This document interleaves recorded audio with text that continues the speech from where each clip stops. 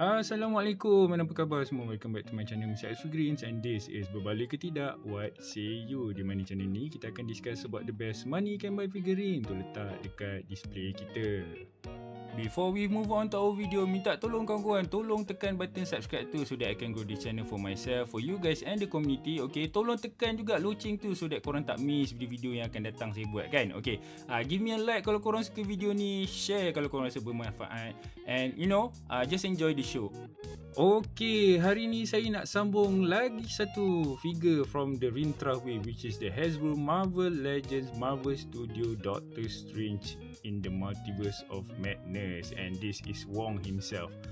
This is the second installment of Doctor Strange. Macam the first video yang saya buat untuk Doctor Strange yang MCU tu kan, this is dia punya character jugalah. So yeah, but I have to say this is actually the MCU look, but bila saya dah check balik gambar-gambar, it's not actually muka macam Wong sangat. I don't know, muka sama tapi dia punya expression tu macam lari sikit lah. But it's okay, let's look into the four aspect, which is the aesthetic, articulation, accessories and dia punya price point. Jom kita tengok dekat dia punya accessories dulu. Accessories, Wong datang dengan ada satu bilah pedang Chinese, long sword or broad sword. Long sword kot saya rasa ni kan, kalau broad dia besar lagi kan. So yeah, this is a Chinese long sword. And kalau you all tengok ni tadi, awal-awal tadi intro tadi nampak dia pegang kan. So kita dapat one holding hand, tangan kanan holding hand untuk pedang. Kita dapat dua efek kiri kanan lah, macam biasalah cabut tangan ni just pack in kat dalam. Itu saja kita dapat.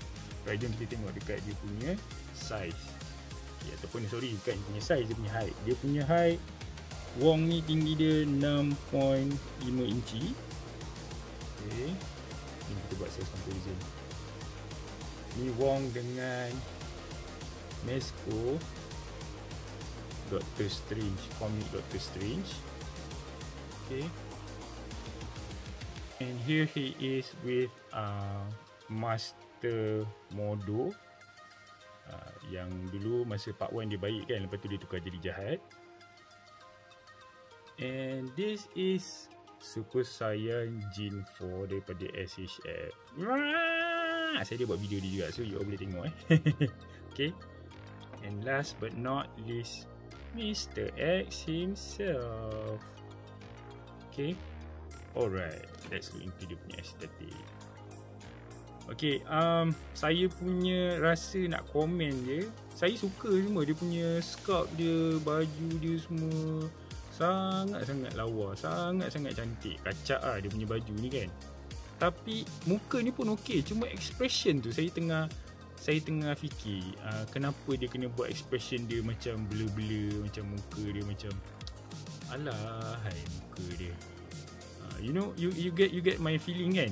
Korang dapat rasa kan, muka dia macam dia sepatutnya kena letak a bit more expression lah. Dia nak marah ke apa ke, ni macam muka dia macam mengantuk pun ada juga kan.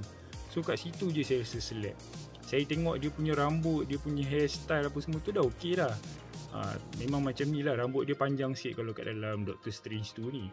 Tapi the rest ni memang macam agak pelik lah kalau dia punya expression muka. Dia punya, jangan, don't get me wrong, it's a good face, it's a good head sculpt, tapi expression ni macam pelik sikit. The rest, dia punya estetik memang cantik lah. I really love dia punya how he looks like. And saya tengok memang agak serupa dengan source material dia. Okay, jom kita tengok dekat dia punya articulation. Articulation can look down, can look up, can go left and right. And dia punya neck ni boleh bergerak kawan-kawan. Neck dia ni boleh gerak. Oh, style. Tangan dia can go 360. Okay, boleh naik atas macam ni. Boleh naik atas macam ni. Okay, boleh naik atas macam ni. Tangan dia ada bicep swivel.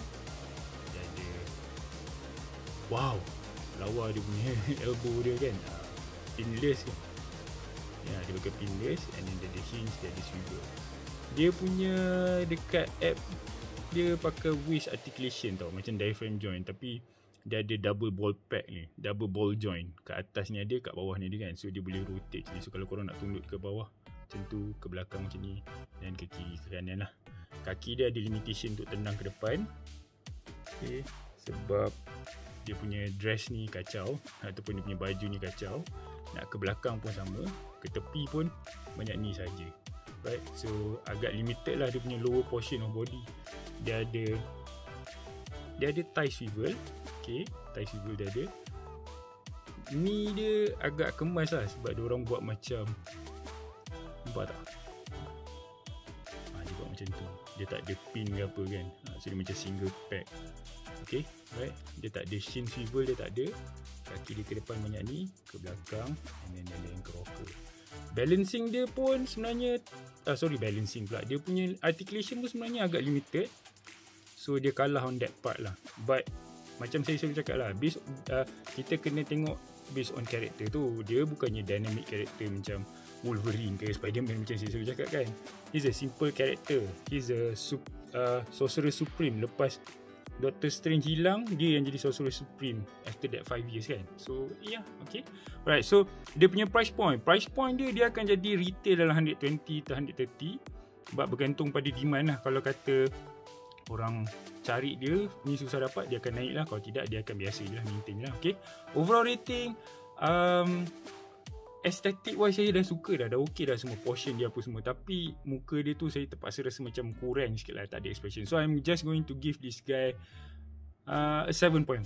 Okay, alright. So if you guys are new to the channel, macam biasa minta tolong hit the subscribe button. Okay, tolong tekan subscribe tu so that I can grow this channel for myself, for you guys and the community. Minta tolong tekan loceng tu so that korang tak miss video yang akan datang. Do give me a thumbs up kalau korang suka video ni, thumbs down kalau korang tak suka.